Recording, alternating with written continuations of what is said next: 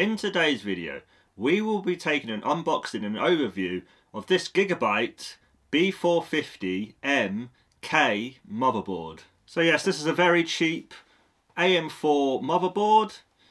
It's a micro ATX board, as you'd expect, which is what most budget boards are. And I only paid £51 for this, which is a really good price, especially considering this was actually manufactured in 2022, which means out of the box it is Ryzen 5000 desktop ready. So what does that mean? That basically means you can put any Ryzen processor you want from the first generation up to the 5th generation, and it will work straight out the box without a BIOS update, which is the big selling feature of this motherboard for me. So if you've got a Ryzen 5 4500, no worries. Ryzen 5 5600X, you could even go 5700X, anything you want really. Now there are some CPUs I probably wouldn't go to because this is a basic board, but I'll explain as we go along anyway. So as this is a budget board, it's going to be very basic in terms of packaging and what have you, but it's going to get the job done. We have our I/O shield there, and I think we have, we have the standard two SATA cables, two SATA data cables there as well. So here's the board. As you can see, very tiny. Micro ATX is actually an even smaller sort of micro ATX than normal. It's actually, I'll put all the details below. I think it's 245 by only 195 millimeters or something like that. So it is a very small board. I mean, width-wise, it doesn't come much at all. So yes, as probably most people know, we'll go through the overview where I go all over the board, basically, from the top right-hand corner all the way down to the bottom right-hand corner as well, and then we'll talk about the I/O as well right at the end. So we have our 8-pin power connector at the top here, and also obviously our AM4 socket here, which again, as I said, supports up to Ryzen 5000 series out of the box, which is the really big selling point with this motherboard. Now the VRM is a bit poor. I think it's a 4x2 phase, but basically there's no heatsink on the actual VRMs, which is a bit frustrating. But maybe you could put your own little fan in there, or even you can actually get some kind of little heat sinks actually, which you can put on top of these. I have seen, so you could even buy maybe a few of those if you wanted to as well, just to kind of help with the VRM cooling there. 4-pin CPU fan connector is up here. Unfortunately, there's not actually a second one as well, which kind of means you're kind of limited to one fan for your CPU cooler rather than like a 2-fan setup, one of those sort of bigger CPU coolers. But again, this is a basic board for really anything like Ryzen 5 and below. I'd say Ryzen 3, Ryzen 5 is fine. Once you get into Ryzen 7 processors, maybe the 5700X would be fine, but certainly once you get to Ryzen 5800X, I probably wouldn't go with this board. It's going to be a little bit weak in terms of the VRMs and what have you.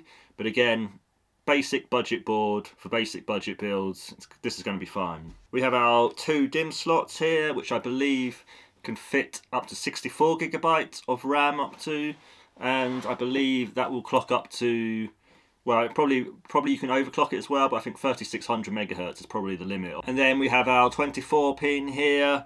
Now there isn't really much else actually happening at the side here. I don't even think we have the Dr. Debug, if I can see. No, it doesn't even look like we have the Dr. Debug LEDs or anything like that. So again, it is very basic. As I said, there's not much to this board, but for a budget build, it will do. And like I say, £51 is a very good price for even for an AM4 motherboard these days. So, you know, I do think there is a lot of positives to this board. We have 4 SATA data connectors here. Basically this is SATA 6 obviously compatible, so potentially if you've got 4 SATA drives you could connect them up, but I think most people are going M.2 these days, so really that isn't really needed, but it's there if you do need the extra storage, I guess. And it could be used as a little sort of server, or maybe like a little NAS or something. This might be quite good for that sort of thing. So it just depends what people want really with it. Then we have our USB 3 front panel connector as well, so that's good that it does support that. I mean, that's kind of standard nowadays, but you never know with some budget motherboards that might not even be present, so at least it's there. Obviously we've got no USB-C front panel support, but again, budget board like this, you're probably not going to really need you're not going to really need USB-C anyway, are you? Or you're not going to use it, so not really essential in my opinion. Then we have our front panel connectors, obviously for your power switch and everything like that. So it's pretty standard. We've got a clear CMOS thing here, as well as a speaker connector as well. So if you're kind of doing more sort of debugging and maybe overclocking, that might be useful, but most people aren't going to use that again. And then we have two USB 2 front panel headers again. So if your case does support USB 2, or you've only got USB 2 on your front panel of your case, then you can use that. You can use one of those two connectors there. Then we have a TPM sort of module connector there at the bottom as well. Again, no one's really going to use this, so I wouldn't really worry about that. And then we have our HD audio connector, our front panel audio connector there. Again, very basic motherboard this. The connectors are all, you know, there's not really many of them. They're all pretty standard ones which are there. But again, there's no RGB support at all, so that is something that you will have to think about if you are building a PC with this motherboard. There's no ARGB support or even the old school 12 volt RGB support, so please be aware of that if you are going to do that. There's also only one additional fan connector apart from the CPU fan as well, which is here on the right hand side. So most people are going to put the rear fan onto that. You could potentially do a splitter and maybe get 3 or 4 fans on that one fan header.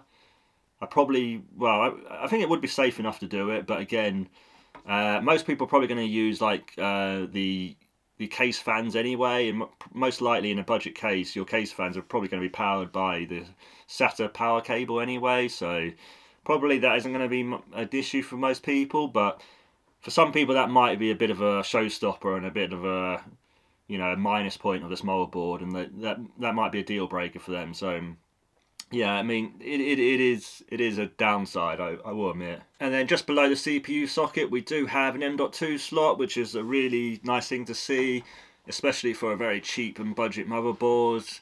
Really nowadays, M.2 is so prevalent everywhere, and it's kind of what everyone's going to, that it is really good that we actually do see that M.2 slot there. Now again, it does have one of these little sort of, it's basically not a screw, so it's one of those things which kind of pulls up and then you put it down to hold in your M.2 drive, which is kind of nice as well. But yeah, this is only Gen 3 support, so any Gen 4 drives, it will still work, but it will clock down to Gen 3 for your M.2 drives, your NVMe drives.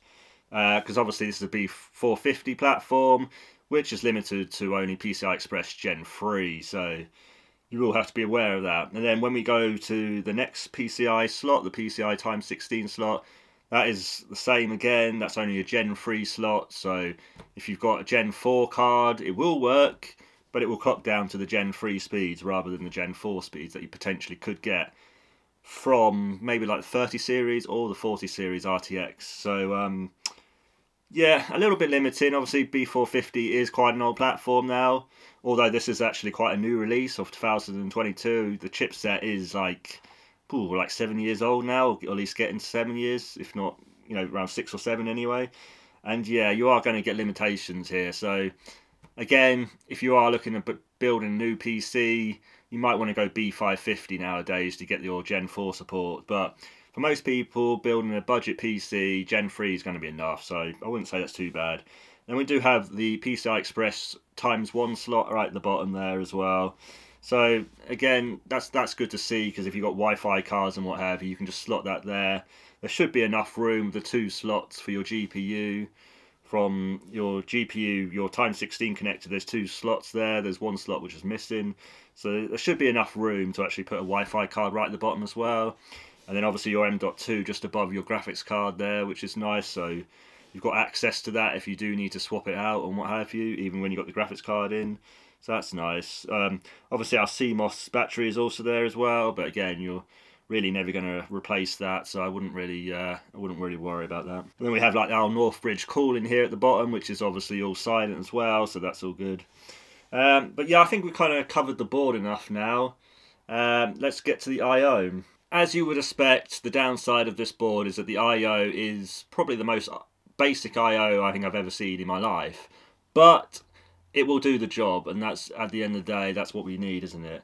So yes, we have very legacy PS2 ports, one for the keyboard and one for the mouse. Some people might like this for things like overclocking and stuff, but really I would have just liked to see more USB ports, but it is what it is. We have one display connector, so be aware of this if you are going to use something like a 5600G or some kind of iGPU. You know, one of the Ryzen chips that actually have an onboard GPU rather than a dedicated graphics card. So be aware that you're only going to get one HDMI display out. You're not going to be able to put two monitors with this unless you go with a discrete graphics card. So that is a big limitation, and I think that is one thing that would put me off this board. But again, if you're using a dedicated graphics card, you're not going to need that, so that's fine. It's not really too much of a problem in my opinion, but that might be a deal breaker for some people. Then we have 4 USB 3 ports, which I believe are like USB 3.1, but again, I'll put everything below in terms of all the details. And then we have 2 USB 2 ports, so a total of 6 USB A ports, which is okay. It's a budget board. You'd probably say 6 is enough. I would like to see 8 on every single motherboard nowadays. I think that's kind of my minimum anyway for a motherboard, but it is what it is. And then we do have our Gigabyte LAN, so that's pretty standard for, you know, decent connection. If you're not wanting to go with a separate Wi-Fi card, you can obviously use the inbuilt Ethernet here, which is nice. And then our sort of very basic HD audio jacks here for your headphone microphone and what have you. Very, very basic I/O. I'll put that up to the camera so you can see that a little bit better. But yeah, it is basic, but it will do the job, and that's the kind of resounding thing I kind of want you to kind of take away from this video.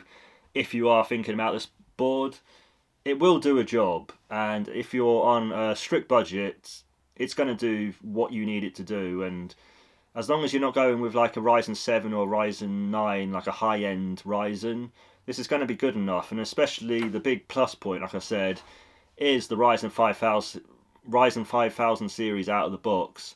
That's the big plus point here. The fact that you don't have to do a BIOS update, so you don't have to muck around with a 1st or 2nd gen or even 3rd gen Ryzen to actually update the BIOS, and then having to switch over your CPU. It's just put in whatever CPU you want will fit.